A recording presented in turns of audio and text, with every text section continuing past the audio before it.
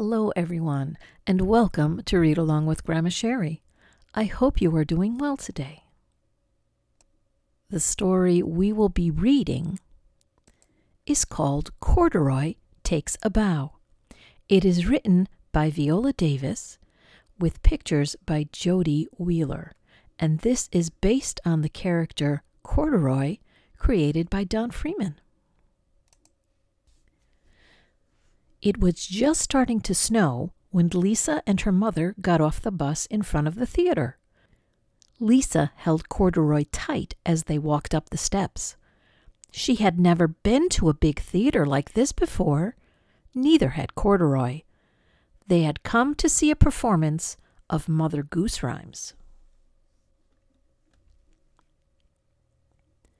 In the lobby, people were picking up tickets.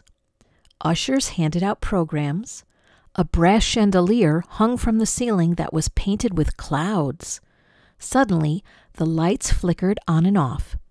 "That means the play will start in a few minutes. We should find our seats," said Lisa's mother. Lisa held her mother's hand a little tighter and held Corduroy a little closer. The usher took their tickets and showed them where to sit. "The seats are so soft," said Lisa.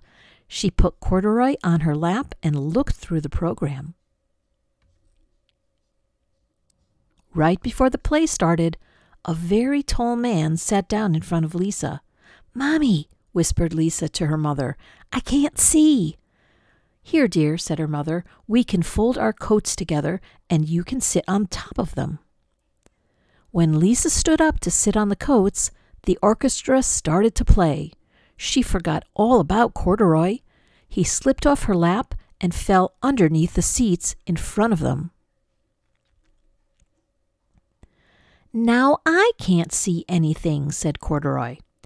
"Maybe if I got a little closer to the music, I could see the stage." He peeked down the aisle and saw some stairs. When Corduroy got to the top step, the big red curtain went up and up and up.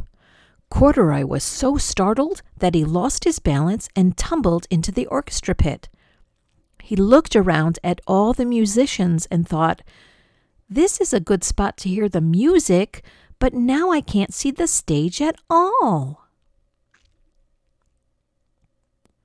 At the back of the orchestra, there was a tall set of drums. "Maybe if I sat up there, I would have a better view," he thought. Quickly, he crawled through the orchestra, past feet, between instrument cases, and around music stands toward the drums. "How did you get here, little fellow?" the drummer whispered to Corduroy. "You must be a prop from the play. Someone will be looking for you." He put Corduroy up on the ledge behind the drums. There was a chair off to one side behind the curtain. "I could see better from there," thought Corduroy. But before he got to the chair, a stagehand tripped on him. "Sorry, Bear," said the stagehand. He put Corduroy on the table with the other props. The table was hard, not like Lisa's soft seat in the theater.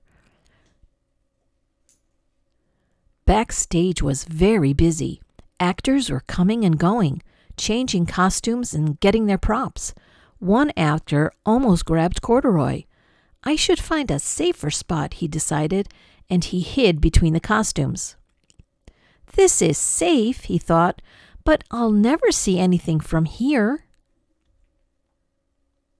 There was a tree with a basket in its branches in the wing off to one side of the stage. "I would be able to see from there," Corduroy thought, and he climbed up the tree and into the basket. "Well," thought Corduroy, "this is more like it. Not too high, not too low. This is just right." He settled in and watched the Mother Goose performance. "I love the theater," said Corduroy. After a number of scenes, the stage manager called out, "Final scene, everyone, take your places." Stagehands quickly moved new scenery onto the stage while the actors went to stand in position. Suddenly, Corduroy's tree began moving onto the stage. Then it started to grow. Up, up, up went the tree, the basket, and Corduroy. "This is a very tall tree," said Corduroy as he looked down at the stage far below. The tall tree made him think of the tall man who sat in front of Lisa. Corduroy wondered, "How will I get back to Lisa if I'm up in this tree?" On the stage, Mother Goose started to sing, "Rock-a-bye, baby, on the treetop. When the wind blows, the cradle will rock." Off stage, a fan blew air onto the branches of the tree. The cradle began to rock back and forth, up and down, back and forth, and up and down. Corduroy was getting dizzy. He held on to the sides of the cradle as it rocked faster and faster. Mother Goose kept singing, "When the bough breaks, the cradle will fall." And crack! The bough did break. And down will come baby, cradle and all. Down, down, down came Corduroy, cradle and all. Before Corduroy knew what was happening, Mother Goose scooped him up for the curtain call. The audience clapped as the actors bowed. Corduroy bowed too. After the curtain call, the cast took Corduroy backstage to the dressing room. Who does this bear belong to? They wondered. The usher brought Lisa backstage. "Corduroy, there you are," said Lisa. "How did you get on stage?" "I couldn't see, and I wanted to get a little closer," said Corduroy. "Oh, Corduroy," said Lisa, "you certainly got closer."